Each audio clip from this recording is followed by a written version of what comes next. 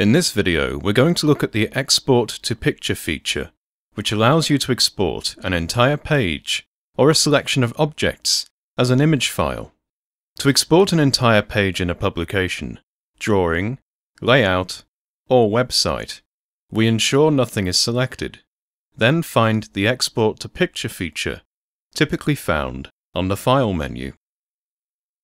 The Export dialog presents us with a number of options.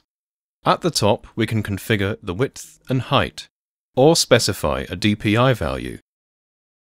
If we have made a selection before exporting, this drop-down will allow us to control exactly what is exported. Our next option is a choice of formats to export to.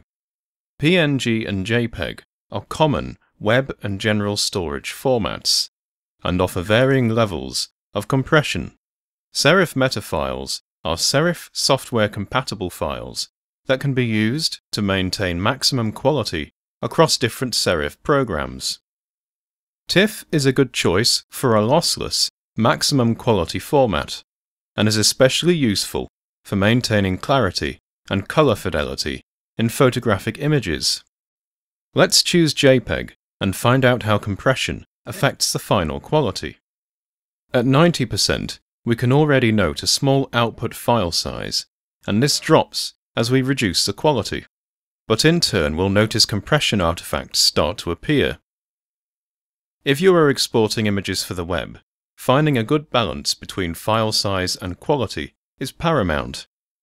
If you are struggling to reduce the file size of an image and maintain satisfactory quality at the same time, you might also want to try scaling it down using the width and height options. Using dual or quad preview is a great way to evaluate not only different compression levels, but different formats as well.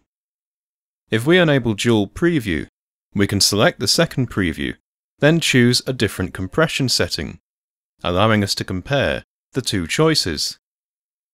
If we select the first preview, we can change the format to PNG and compare different formats as well. As our exported image contains text, we can also benefit from checking super sample, which will help reduce aliasing on the text, especially if the final image will be scaled down. In DrawPlus, we can export an area of a drawing with pixel-perfect accuracy using the Export Overlay feature. First, we'll right-click the ruler and choose Pixels as a measurement value. Then we'll activate the Export Overlay and resize it to match the drawing. If we look on the Transform tab, we'll see the width and height have decimal values. We can type in exact values if we wish, but DrawPlus will actually round these up when exporting anyway. Nevertheless, we'll put in some neat numbers before clicking the Export option. Something we can explore with the PNG format is setting the bit depth to 32-bit. Rather than a white background, we'll now see it become a transparent matte. This allows us to place the exported image onto any kind of background, which is especially useful for web graphics where the background might be anything from a single color to a gradient or image. Finally then, we can maximize our compression and click Export, then choose where to save our image. That's all for this short video. For more information, see the Learn section of the Startup Assistant. Thank you for watching.